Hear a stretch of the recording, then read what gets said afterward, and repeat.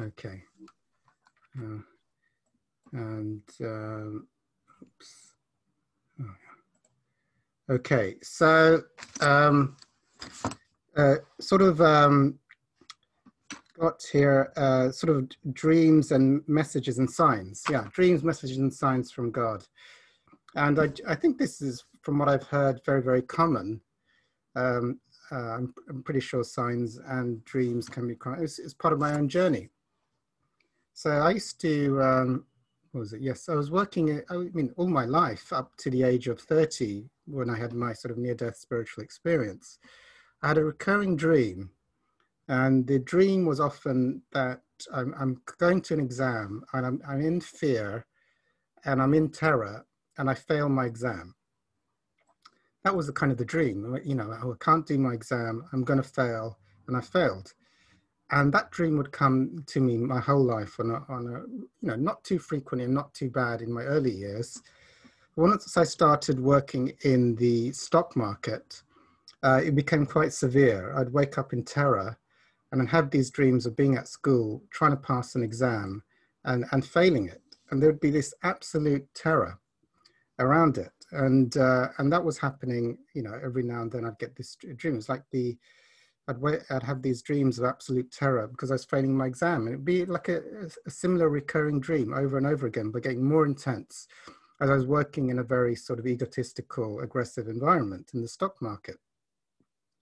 And my morals were going down the hill. I was associated with addicts and quite simply quite crazy people. And then, you know, had my near-death spiritual experience. And then, you know, kidney failure meant I couldn't work. And the dream stopped. The dream stopped. And then I had someone I was working with in a 12-step program, helping her with the food problems.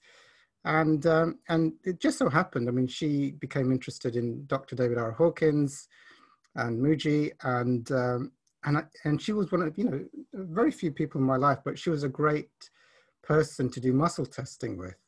So muscle testing, what Hawkins says, with muscle testing, if you can do muscle testing accurately, then you can get the answer to absolutely anything and everything, as long as there's permission from God.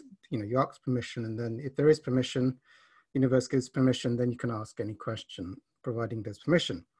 And so I was thinking all this time, like, what work will I do? What work? I mean, yeah, you know, I'm on kidney failure, but eventually I have to work. I have to have a life purpose. It was obvious from the absolute carnage, kidney failure and destruction of my life that going back to the stock market wasn't for me. I mean, it had destroyed me. And it was obvious as I was getting into spirituality that could not be, you know, I could not go back to an unspiritual job ever again. So I thought, you know, and I was thinking, you know, what can I do? I mean, I loved spirituality and I loved talking about spirituality, and I really enjoyed Dr. Hawkins' work, other spiritual teachers like Muji at the time, and just going through, and I was doing the 12 steps as Hawkins and Course in Miracles, as Hawkins said. And then I thought, you know, what can I do? What can I do? I mean, I had the passion for spirituality.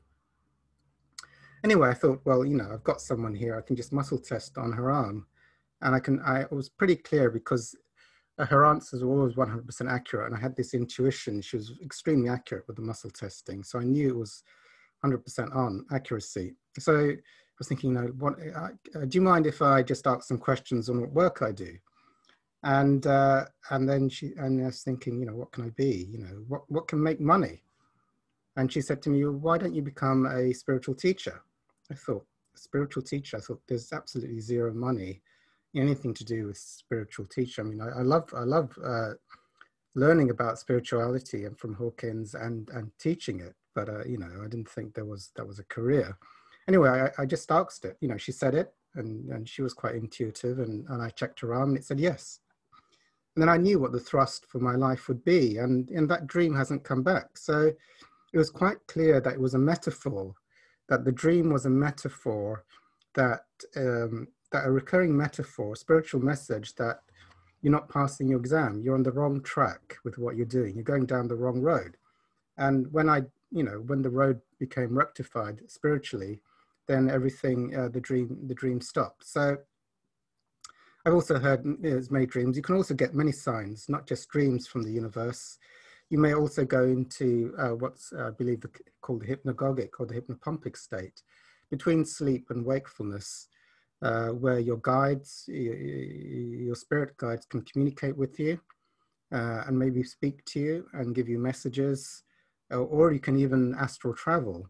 For some people, go into different realms and have different advisors, both heavenly and celestial, or go down to the darker lower astral realms and visits, which I think many of us spiritual people have visited some of the more heavenly dimensions and some of the more darker dimensions. Okay, and I think there is a common theme of many people having recurring dreams and them being spiritual signs. So